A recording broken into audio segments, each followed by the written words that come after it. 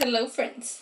Today we are doing something very special because it's Shibori technique with these amazing designs, but using natural pigments. And in this case we are going to be using onion skin, so very easy to obtain, and the colors will vary between orange and green. That it's perfect because my room is in those tones. So yes, very exciting for this. Hope it works and just come with me in the process.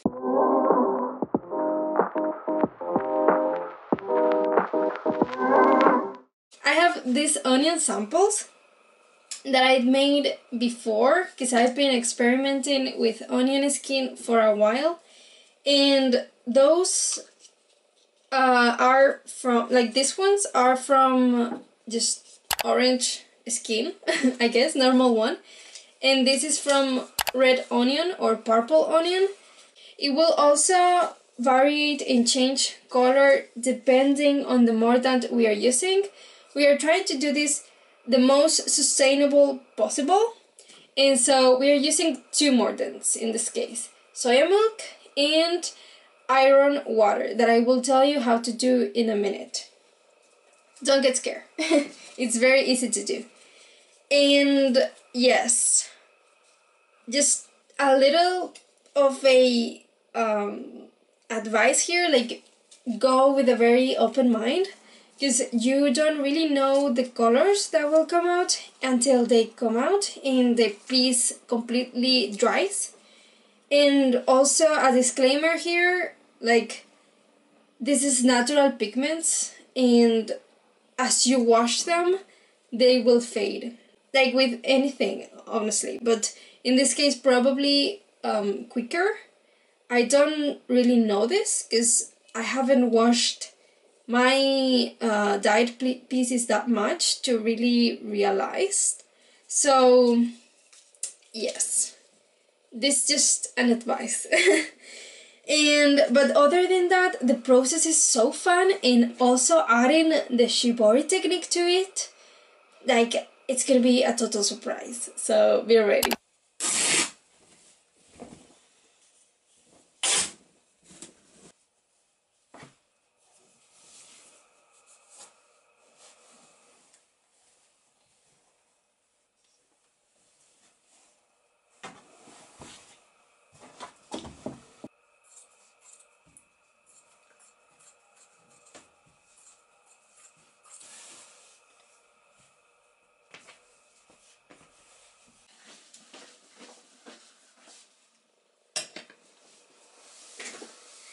This is the soya milk that I steam again for 10 minutes or so in the stove. Now, this step might not be compulsory. I don't know exactly what it does, but I've always done it like that, preheating the milk to later sink the fabrics in there. Now, as this is probably too small, I'm gonna transfer it to here.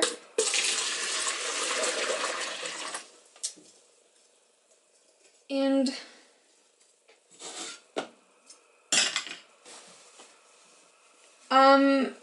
so this is pre-washed, but now it is dried because I was ironing it.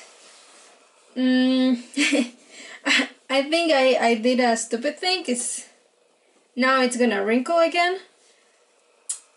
But, you know, we are here to try and just, I don't know, enjoy the process, I guess. So I'm gonna try to do something like this. And I have several pieces of fabric, so they are marked, and I'm gonna try and do a different pattern with each of them. Now, well, let's do this. And with a simple dish, I'm going to keep it all at the bottom, so that I make sure that all the fabric is receiving, in this case, the mordant. Okay. And it's gonna be there for 24 hours minimum. Okay? Yeah. Now, about the other mordant that we are using, the composition is this one. And now I have a dilemma here because I decided to do two versions of this. The iron water normal one and the iron water special one. And here there are, in the special one, there are three things that we can change. First, the dilution. How diluted the mordant is in the water. So if we add more water, I assume it's gonna be less dark. We can do also the time left in the mordant. So we can halve the original time, that is 24 hours. And we can also pre-do the Shibori folding and then introduce it into the iron water. Now, if we apply these three techniques in the special mordant, we might not know which was the one that was actually working, or if there were several of them working at the same time. So I thought that maybe what we should do is, in the iron normal one, we have to do the folding before. And then in the special one, I thought about changing the dilution and the time that it's in the mordant. Does that sound clear and reasonable? I hope it does.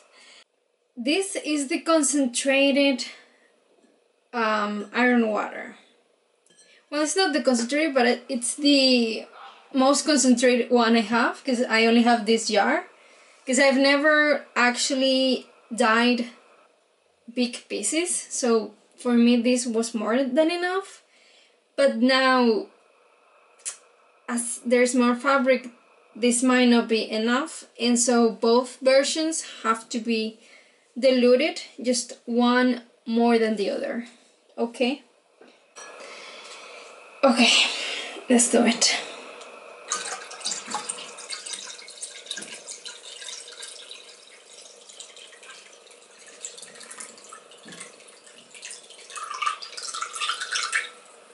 I will put some in here, like roughly half of it. And as there's a lot now here, I'm gonna do it with this.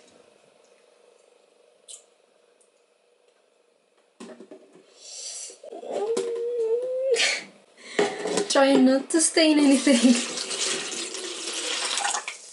Okay.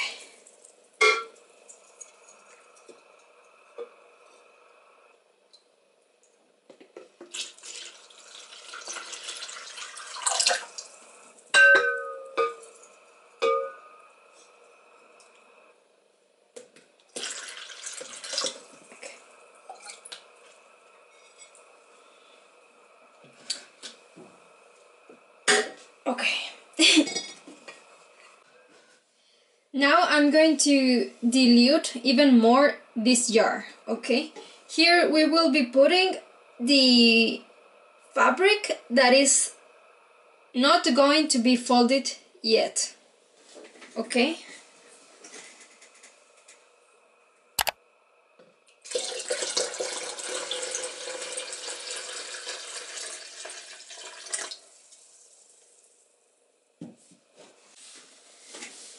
So these three pieces of fabric will go here.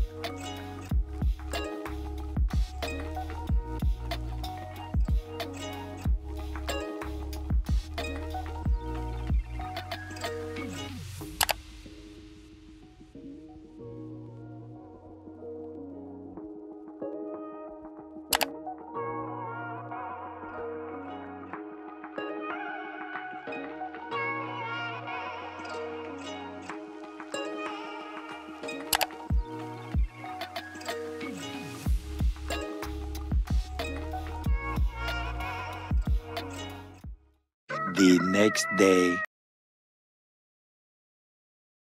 Now, as we know, some of them have already been folded before putting in the mordant, but the others, okay, I have a few fabrics that are drying now to apply the different folding methods, okay? I thought that that was more convenient in a way, the fact that I dry them, I mean, because the cotton has this property that when it's humid or like wet, the consistency kind of change, okay? It becomes very resistant, and I thought that that might be a problem for folding. So better to dry, well, I'm saying better, but I don't know how it's gonna work. Better to dry and then fold and then put it in the pigment.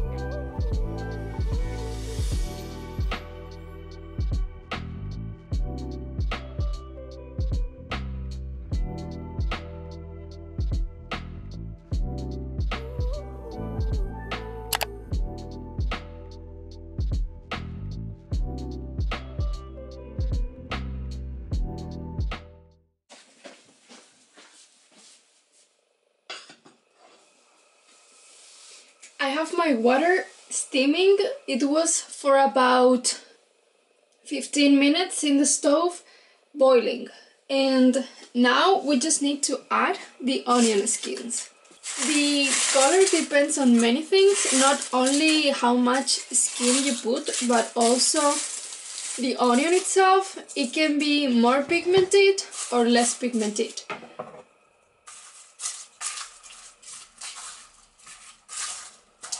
Put this back in the stove at very low heat, just for it to steam for around 30 minutes.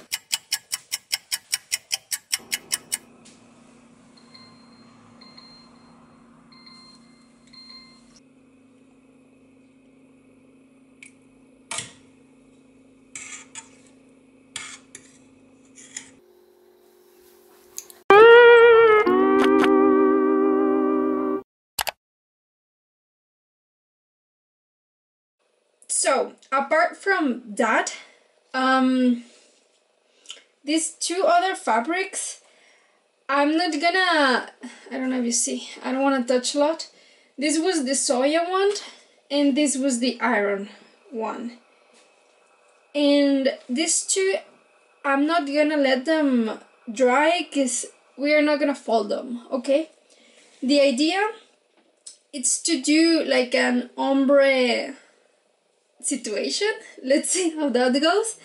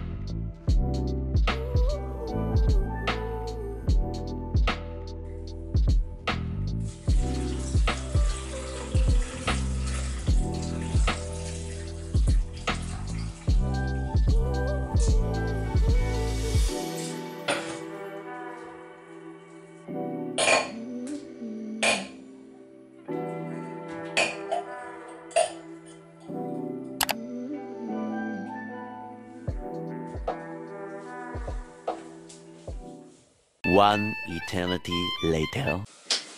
It's getting late. I have my special iron pre-folded pieces of fabric ready and wet. I'm not sure exactly if I should do this before drying or after drying, but honestly, one, I cannot wait. Two, I'm afraid that the pattern will disappear the longer I wait. That's exactly why I took them out of the pigment bath. Because I don't know. I'm not sure if the pattern will be there at all. So let's start revealing and we will see. And as these are the ones that we are doing first, we will learn what to do with the other ones. If we should leave them more time in the pigment bath or not.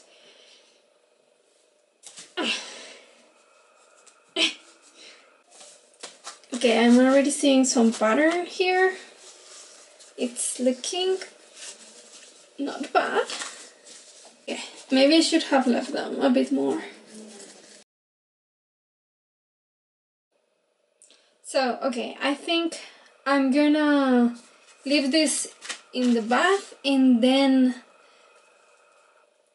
in a couple of hours take them out, rinse, and let them dry like they are, like this.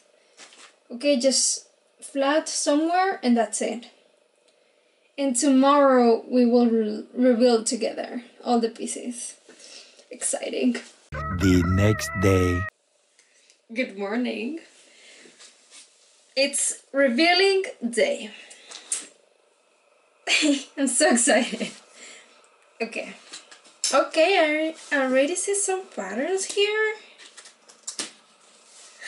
I jumped straight forward to do this. I'm so excited. I just couldn't wait. Okay. Okay.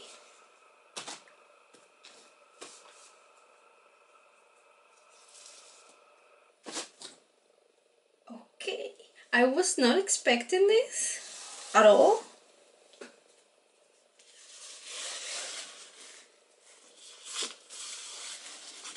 But I don't dislike it. I need to rinse it properly and let it dry and see what's the ending color. But I don't dislike it. I didn't think it was gonna be a square, but now that I see it, it's like, yeah. Next. This weird thing. I hope it doesn't take me long to undo this, because this is how it is looking so far. Itchy nose. One eternity later. Okay, ready? This is so cool. This is how it looks. And it's pretty fire, isn't it? It took a long while to prepare all the showing lines, but I don't regret it at all. And I think it's gonna look pretty cool when it's dry, because if you see, the white parts are completely white. So, and this was one of the ones, am I right? Yeah. It was one of the ones that were put it in the mordant after it was folded. So I can really see that the mordant didn't reach the white parts, which is pretty cool, and that's why it is actually white and not orangey. So that's pretty cool. Okay. Next. It's so orange. I really like this tone, but I'm afraid that with the washes it will fade away and will end up in a more subtle orange. But we will see. Okay, I don't want anything spilling. Okay, with this is so easy. Much better than with the scissors. I'm so excited. Okay.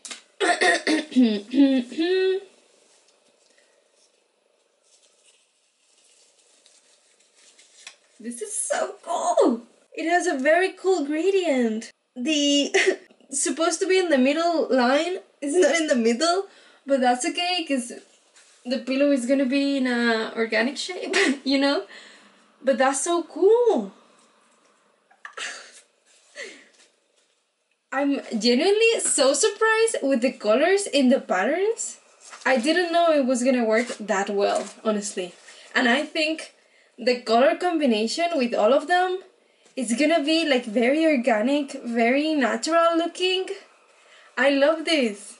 I just can't wait to see them all dry and have the pillows ready.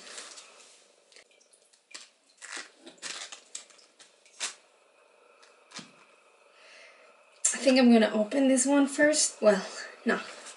I'm gonna open this one first.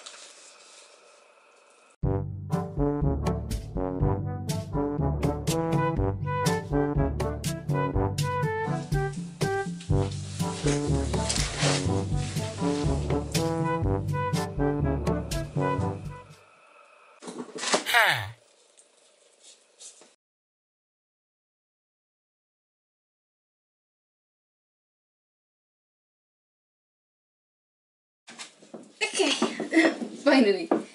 Okay. This has a very cool gradient from this corner to this other corner. The best part that it's looking, it's this one, where the contrast is really good, really nice. I love this process, honestly. I'm so excited. Okay, this is the last one. This is supposed to look like a... It reminds me of the fish spine in a way, but I was here a little bit random placing my threads, and I'm already seeing that the threads really influenced on the color pattern, so it might be just a mess of random lines.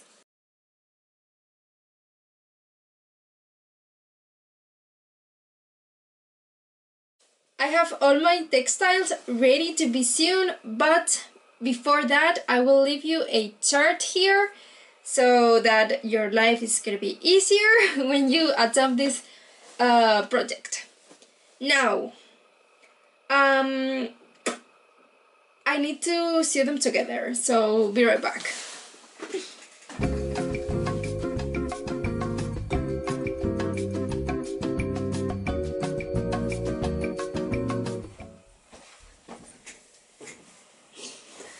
These are my pillows, they are sewn, they are ready. I didn't use any zipper, any button, and I used this method that it's just folding it and it hugs the pillow so it doesn't go anywhere. So very convenient.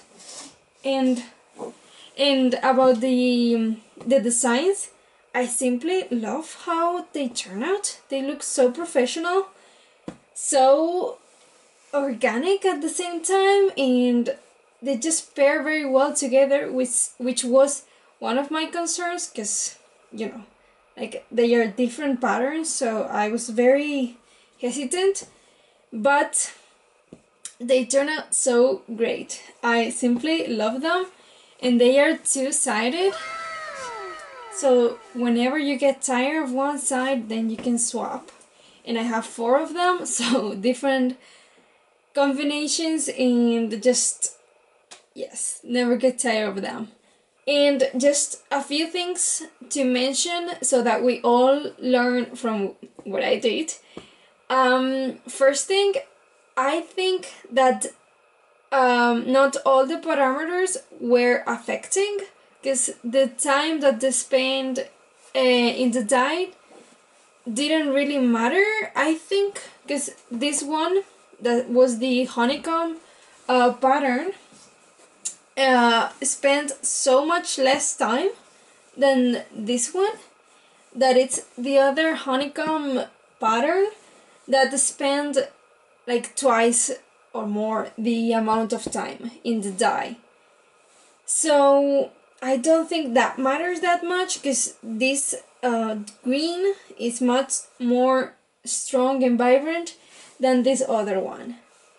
So yes, however, what was different here was the dilution of the mordant, in this case the iron water. This was not diluted, or not as diluted, and this one was more diluted.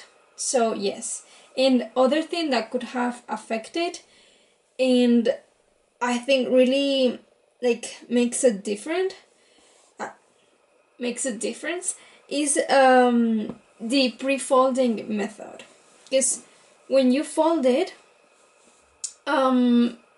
before the mordant, then the mordant also creates a little pattern that you, well, I don't know if you can see here, the gaps are white and then the outside is like beige.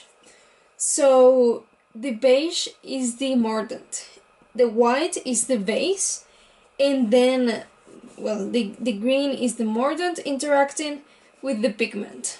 And I had so much fun in the process. It was such a learning experience and full of surprises that I simply cannot stop encouraging you to try this and share the results with me, with the community, so that we all learn from it.